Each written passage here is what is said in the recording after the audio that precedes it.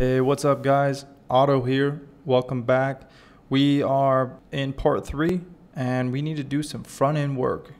So now that we have the API set up for the backend for Node.js, next we need to navigate once we sign up to a landing page, all right? So let's do that now. So when we click the sign up button, what needs to happen is we need to navigate to another screen, right? Like a landing page to show the user, okay, you logged in and now you can use our app. So what do we need to do next? Here, on our on press here, we need to use Navigator dot pushed named and name of the route, which we don't have yet. We don't have the name of the route, so we need to create it. Create a class down here. So with Flutter with VS Code, we can type st, and we can see the option a stateless widget, and that's what we need. And with the stateless widget, we are going to name it landing screen, and that landing screen is going to contain text for now, and inside that text I'm going to say welcome to the landing screen. Okay, done. Landing screen and ID, a way to access it. So with static const string ID equals, and ID we can just call it landing screen. Paste that in there, close it up, and that's set. Now take landing screen, go roll up here where it says route name. That's where we put our landing screen ID, and now it will push to that. But there's one more thing we need to do, is go up to the material app, and under home we need to add routes, like that, the routes property. And in the routes property we are going to add the landing screen route, landing screen dot ID context return arrow function and landing screen class. Okay, there you go. Done. Now it's ready. So now if we go to our app and click this, go to welcome to the landing screen. So obviously we don't want the user to just click the button and go to the landing screen without being registered. We want to check if he's registered first. So that means we need to use the token method. So the token that we set up for the backend already, that token we can save to the device with a special library called shared preferences. So open up my browser, typing Flutter shared preferences, and go in here. We can see this package version and copy that.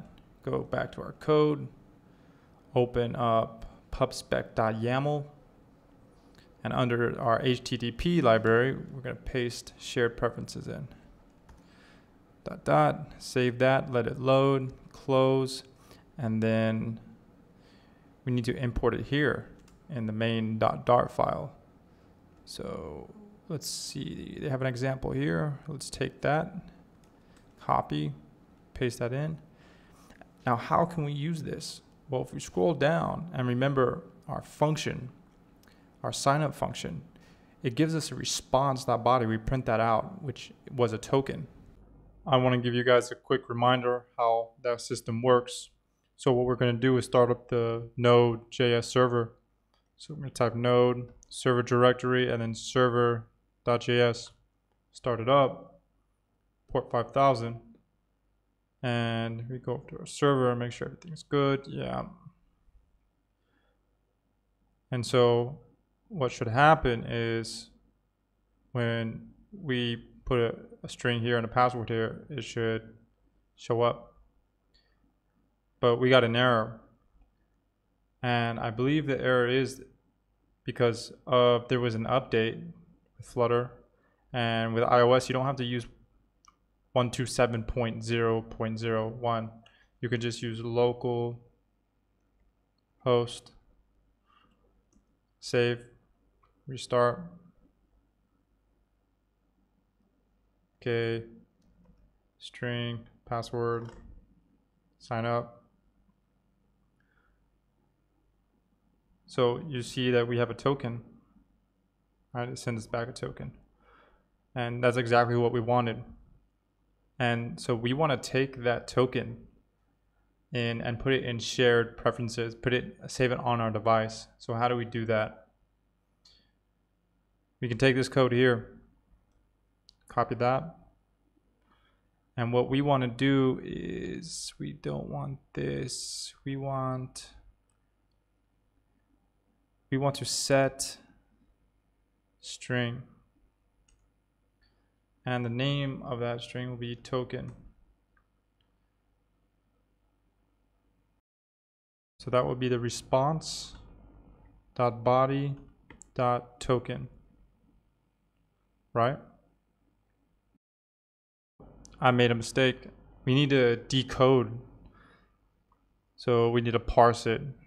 Parse. I think it's JSON decode. Yeah. And response.body. Okay. And we could take that parse, put it in here. Okay. Then we add token. And just to make sure that it's correct, go ahead and add the parse token. Close that up. Save and test. Password. And we should be able to see a token here. There. Yeah, that's the token string. All right, so that works. Now, I know there's going to be an error if I hit this again. We'll have an error from the server. And it's basically saying overwrite model error. So we're having an error with the model. And so if we go to our server here in the server directory, you'll see that this model is inside here. And our schema is also. A simple fix is just take our schema and our model, Mongoose model, and put it outside of the API. So there you go, model. And go ahead and reset the server. Got an error with the Flutter. Go ahead and hit that, restart. Okay, everything's good now. And then go ahead and do that again. Add a random string, a random password, sign up. Okay, and then of course another random email. Right, so you see in the terminal that we're not getting any errors and we're getting multiple tokens. So that means it works. No more errors. All right, that's taken care of. Note that we are getting tokens and we're getting the token string, and that is being saved here. Now, how do we test that is actually getting saved into the device? We need to test that out as well. So to do that, we can use this get, copy that, go down here. We're going to call this token, and this is going to be a string, and this is going to be get string. Delete this stuff here. God, this is ugly. There you go. And we're getting the token. And finally, let's print token. Close that out. And now go ahead and run another name. Sign up. So you see two tokens here.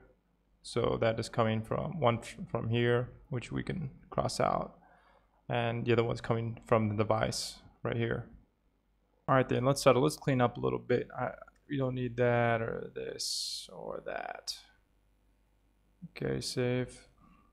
All right, next step is we need to check if the token was successfully sent before navigating over here. All right, so we don't want to navigate until we have a successful token. And so to do that, we need to do a few things. We can write a conditional statement here. If token is not equal to null, then go ahead and navigate over to the landing screen. So we got to build our little token here. So to do that, grab this shared preference, put it up here. It's going to complain that we need it needs to be asynchronous. So let's go ahead and make this an asynchronous function. Okay, it's not screaming at us anymore. Now down here, we add our token with the get string. Go ahead and take this, take that, and go ahead and add it up here. Okay, so what's going on here? This button, it accesses the device shared preferences, which is like its database, and then it gets the token, puts the token here. Here we check the token. If the token is a string, then it will go through. If it's null, then that means there was no token sent. That means the person was not registered yet. So that will work. Let's delete that, clean that up, reset, start the device, put a random string in, password, and sign up, and it worked. Right, and here's our token right here. All right, guys, we're gonna stop here today. Next video, we're going to do some more work in the back end and generate an actual token. So see you there.